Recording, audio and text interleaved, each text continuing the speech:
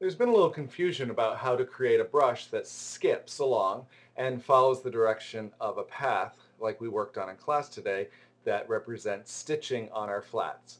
So I would like to quickly go over this again so that you could have step-by-step instructions when you can do this on your own time. The first thing we need to do is we need to create our own brush. So what I'm going to do is I'm going to grab my marquee tool and I'm going to drag out a long rectangle that sort of represents a stitch, one lone stitch.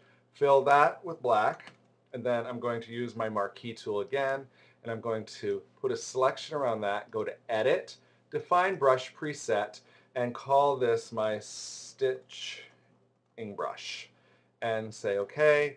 Then I can deselect, and I can erase this line, and now that brush will be the last brush in my palette. So if I open up the palette and go to the last brush, which is 570. And if you hover the cursor over it, it says stitching. So that's the brush we need. There it is. So now I need to do some things to it so that it actually works for what we want it to work for. So I'm going to go to Window and choose Brushes, and that will bring up a box that will have some controls that we can change some of the characteristics of this brush. As you see, it defaults in this stroke line here. So if we went to draw with it, it would make a big thick line like that. However, we don't want that. So the first thing we need to do is to click on brush tip shape, which it defaults to. So that's the first place we want to go if it didn't default to it for you. And I want to set the brush spacing. And what this will do is it will add some space in between the brush every time it moves across. So if you're painting with this or drawing with it, it's actually going to add a space. So it's starting to look like stitching. However, if we were to draw with this, every one of the stitches would be horizontal like that, even if we were going up and down. And that's not what we want, because it would look um, like so. And that's not very nice. So we're going to edit, undo the brush tool. So the next thing we need to do is we need to give it some sort of direction.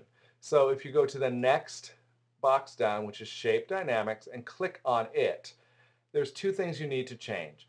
All of the sliders should be set at 0. Leave those alone. Those don't need anything. The first two controls, one, you want to make the pen pressure be off, and two, you want to click on direction so that the direction is chosen, and control 3 is just off. And notice when I've changed direction, suddenly my line the line of stitching is sort of following along the line of the path. So that's great. So now we're all set, except I don't want a row of stitching this big. I would like it to be rather smaller. So I'm going to go back to the brush tip shape, and I'm going to slide the diameter brush down. And you can see the stitches start to take a little bit of a shape. And I'm going to make it a little bigger for the sake of seeing this. And this is how big it'll be when it's done. So now when I grab my pen and I draw a path, any direction I want, even crossing over, and then stroke this path and do not simulate the pressure with the stitching and say OK, and delete the path. Now suddenly we have a nice, even spaced stitch line. Now bear in mind the length of the stitches in relationship to your flat. You want it to look realistic. You don't want it to look like Land of the Lost. So make sure that the stitching is realistic looking. Sometimes in Photoshop it looks very muddy until you save it as a JPEG and then print it out, and suddenly it will look very clean. So I hope that has helped. Email me if you have any problems and I'll get back to you. Thank you.